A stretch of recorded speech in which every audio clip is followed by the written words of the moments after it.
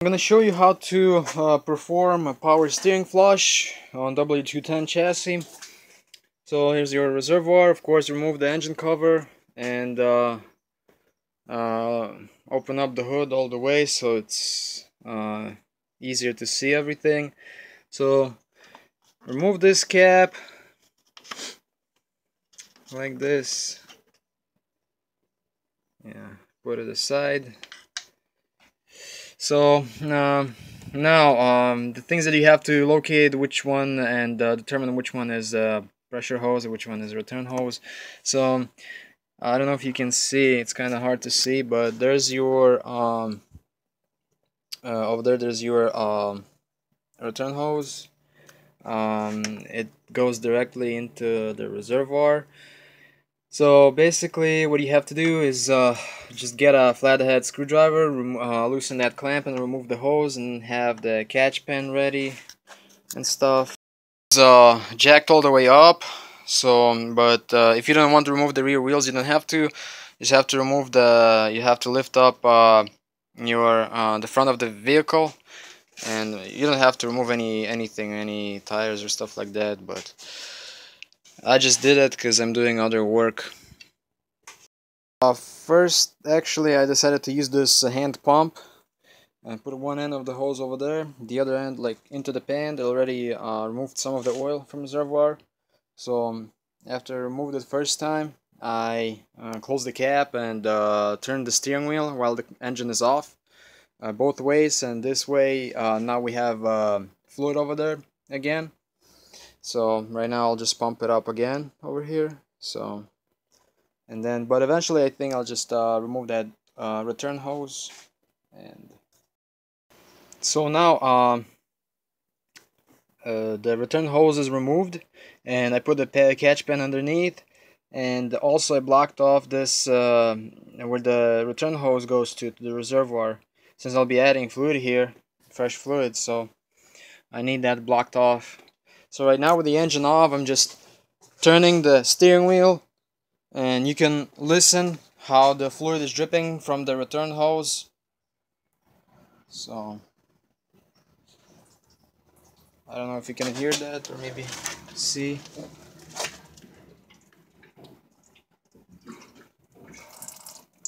There you go, you can hear it. So, and little by little I'm just adding fresh fluid to it. And then of course now we'll have to make sure there's no air in the system. My new fluid.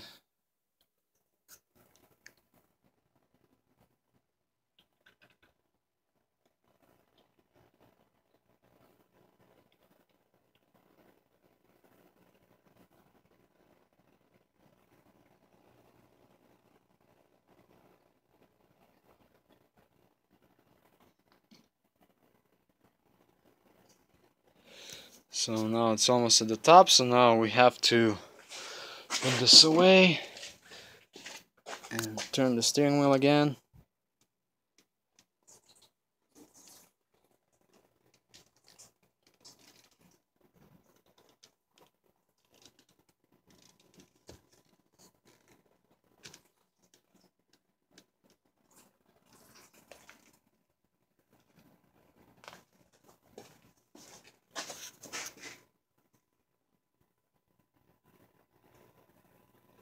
Now the fluid goes down little by little.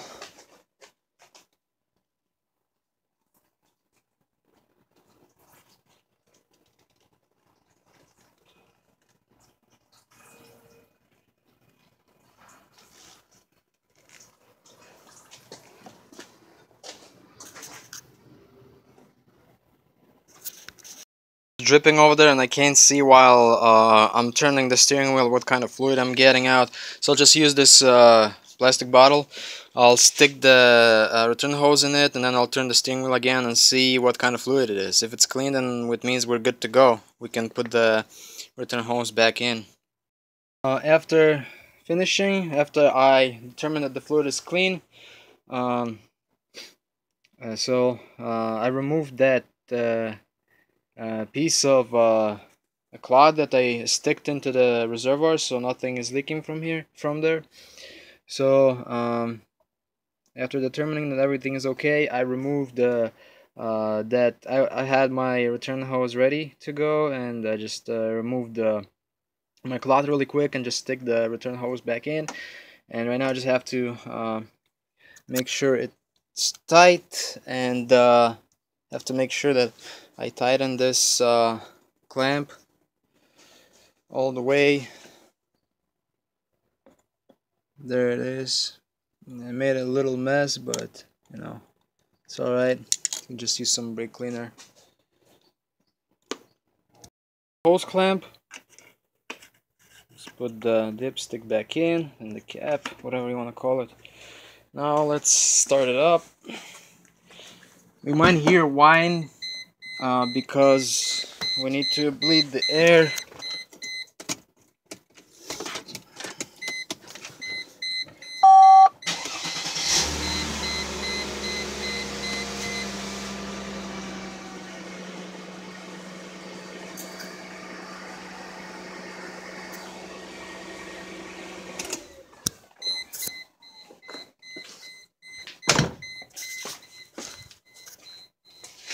Alright, so basically I did that because right now I started and all the fluid is gonna go throughout the system, so we can check our fluid level and add if needed.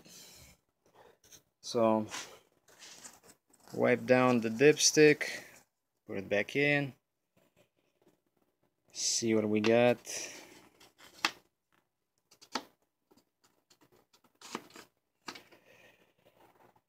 Looks like we're good on cold, but now the thing is that we didn't turn the steering wheel while the car was running, so we have to do that. Let's do it again.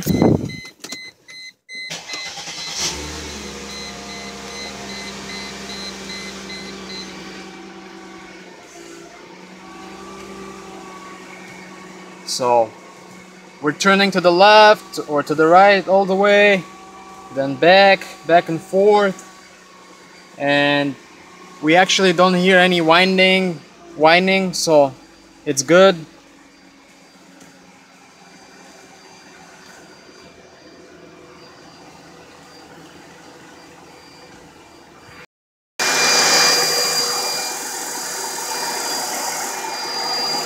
Make sure there are no leaks.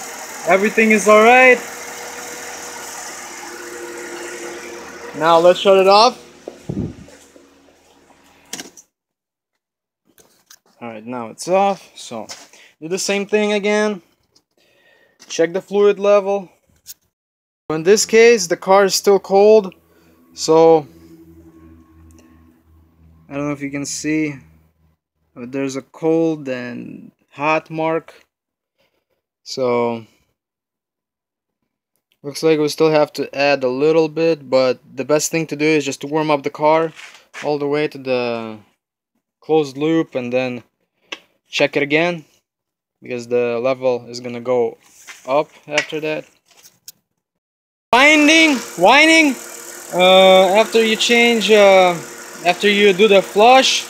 So what you have to do is start it up and open this cap, and just turn the steering wheel back and forth, all the way to the left, all the way to the right, and you're gonna hear some whining, but the thing is that you're gonna see the bubbles.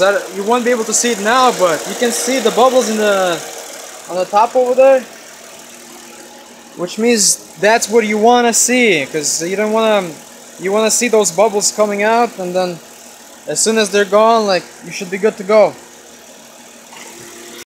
Engine is at the operating temperature, so we should be able, it's at the minimum now, the level, so we can add more. So add more, and then make sure no leaks, and just spray some brake cleaner over there where you made some spills, and that's it. Pretty easy job.